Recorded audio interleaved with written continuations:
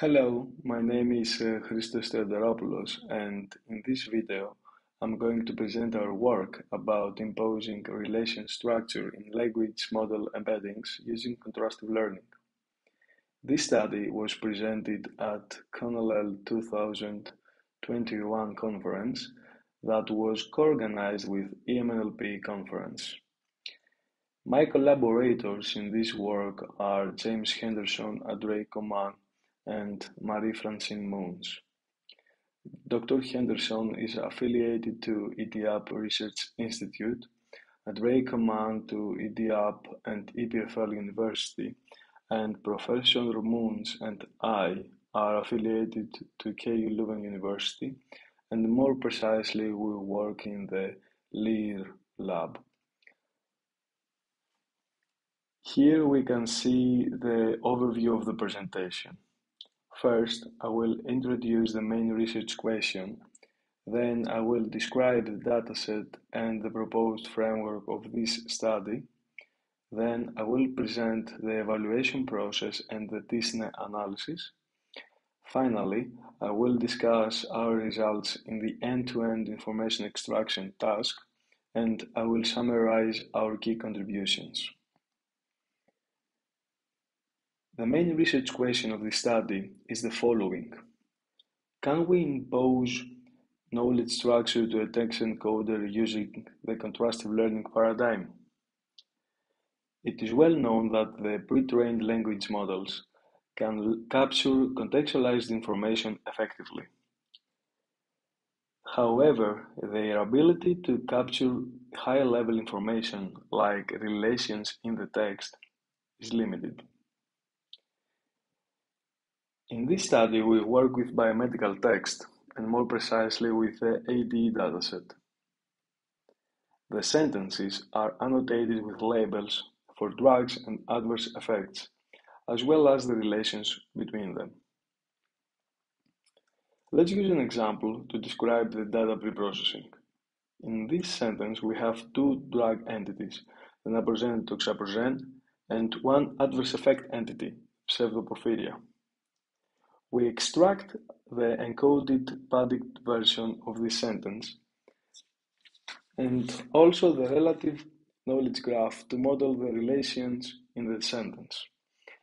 The nodes are initialized with pre-trained embeddings. If we consider all the tokens, the adjacency matrix is very sparse, as the relations are rare and there are many singleton nodes. Hence, we propose to use only the essential subgraph, and in our example, we have two drug nodes and one adverse effect node. We move on the description of the framework, and as contrastive learning is a key technique of the study, the sampling strategy is very important. We apply hard negative graph sampling by randomly selecting tokens that are not part of an adverse effect entity, keeping the correct drug token, and vice versa. The positive and negative graphs have the same number of relations, but not necessarily the same number of nodes. The negative graphs are sampled offline, and in each training step, a number of those is used. This is a hyperparameter of the model. In the CLNR model, random sampling is executed at the batch level in a balanced way. Let's return to our example to explain better the graph sampling strategy. On the left, we have the positive subgraph for this particular sentence, and on the right, we have two negative subgraphs. In the first one, we can see that the adverse effect node is correct, but the drug nodes are wrong as we randomly sampled the words, cases, and report. This is the sampling strategy for the CLGS model. For the CLDR model, we have an intermediate step where we create the disjoint positive subgraphs and then we sample the negative subgraphs. In the CLGS model, we pass the sentence through the CharacterBERT model and then we have a pooling and a projection layer to extract our final sentence representation. We experiment with different pooling strategies, like average and max pooling, as we want to apply contrastive learning. On the other side, we pass the positive and sampled negative graphs through the GCN layer, and we extract the graph representations. Finally, we apply contrastive learning in the graph sentence level, and we hypothesize that by applying contrastive learning to the resulting pair of graph and sentence representations, the pooled sentence embeddings are trained to carry the information of the pooled graph embeddings. In the CLDR model, we want to decrease the level of abstraction and apply contrastive learning in the relation level. Hence, we pass the sentence through CharacterBERT and create the correct relation representations. On the other side, we pass the positive and negative graphs to create positive and negative relation representations. In this setup, as we work in the relation level, we use disjoint graphs, which is an extreme simplification of the subgraph.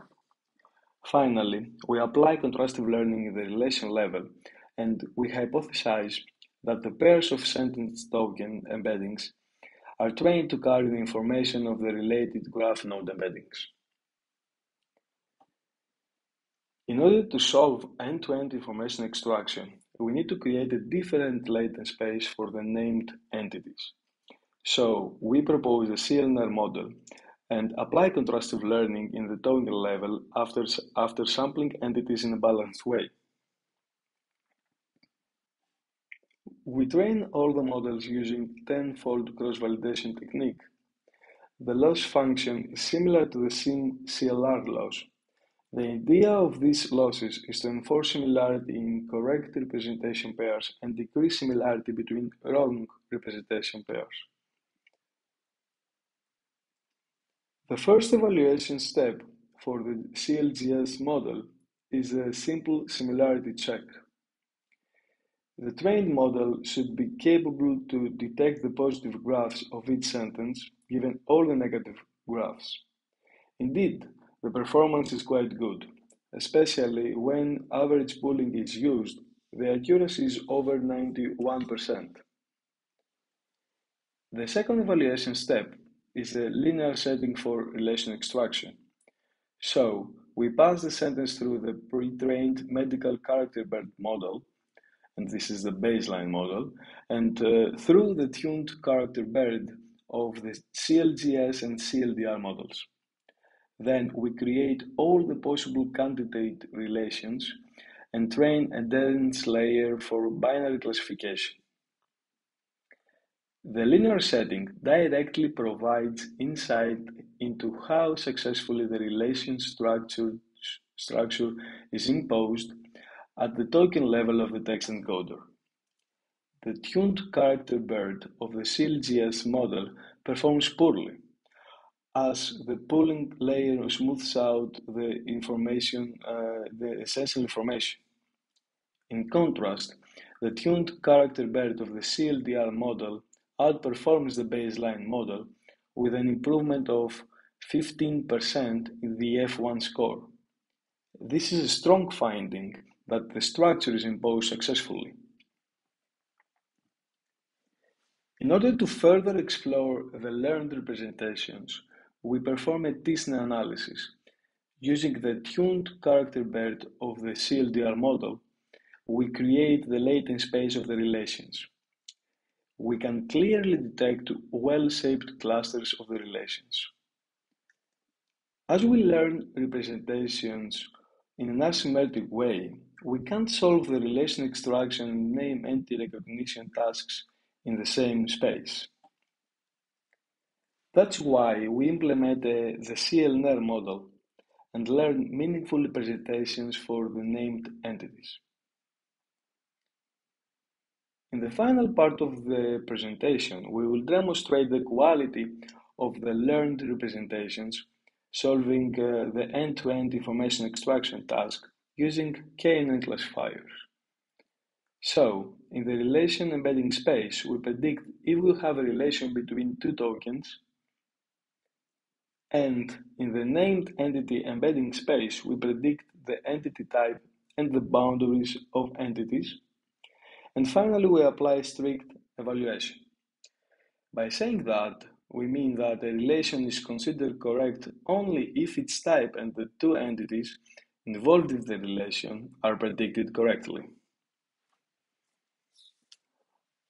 Our approach achieves competitive to state-of-the-art results.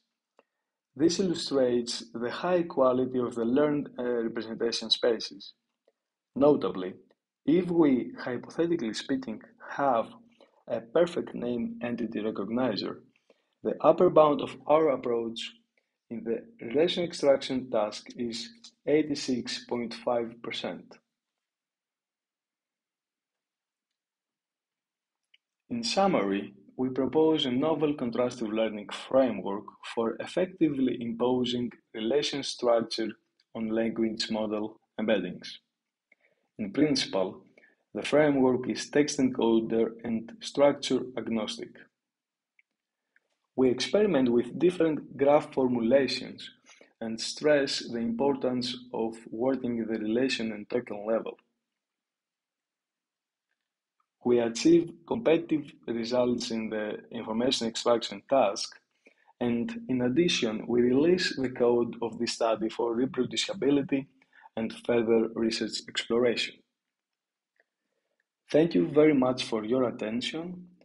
Here you can see the QR codes for the code implementation, the official paper, and my personal website. Feel free to leave your comments and the questions below. Thank you again.